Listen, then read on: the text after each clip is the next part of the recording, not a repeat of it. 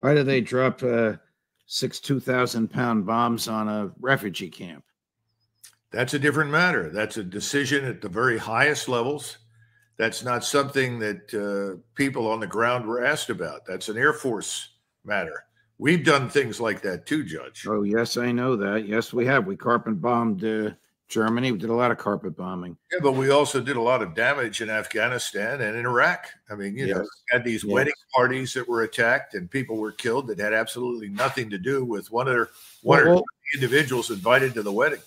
What is the value of international international law, if it's not going to be enforced and there's no accountability for its patent violation?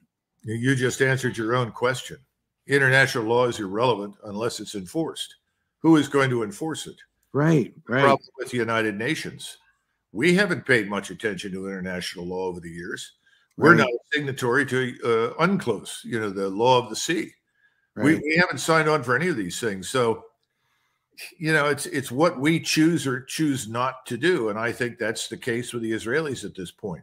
All I'm saying is that my experience with Israeli army officers is that they do not deliberately kill civilians.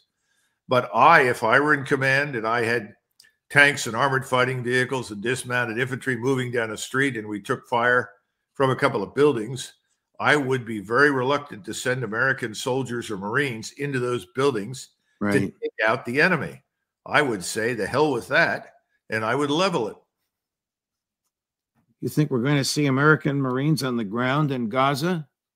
I don't know. I think anything is possible at this stage, and I think that's something I'd like to say because I don't think people understand certain things. First of all, from the standpoint of most Americans, well, not most Americans, but from the United States, we have no particular strategic interest in who lives in or controls Gaza. I mean, we need to understand that. It doesn't make any difference to us.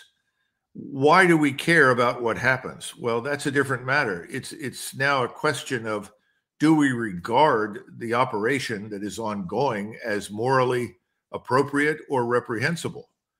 And I think people are watching this film footage, seeing these images, and as much as they want to support Israel and think that Israel is justifiably angry at what happened on the 7th of October, they do not think that essentially forcibly expelling 1.7 million Arabs from their homes and destroying the infrastructure that supported them is justified.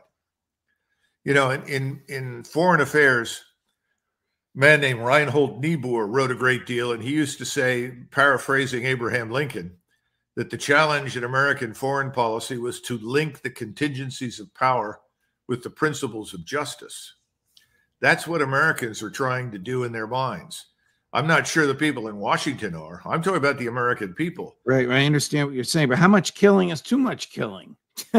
Well, that's a good question. If Americans could have seen the things that we did in previous wars on television, in other words, in real time, the way you watch it in Israel, I think the Vietnam War would have been over in a couple of years because people would have demanded the withdrawal of our forces, but they didn't.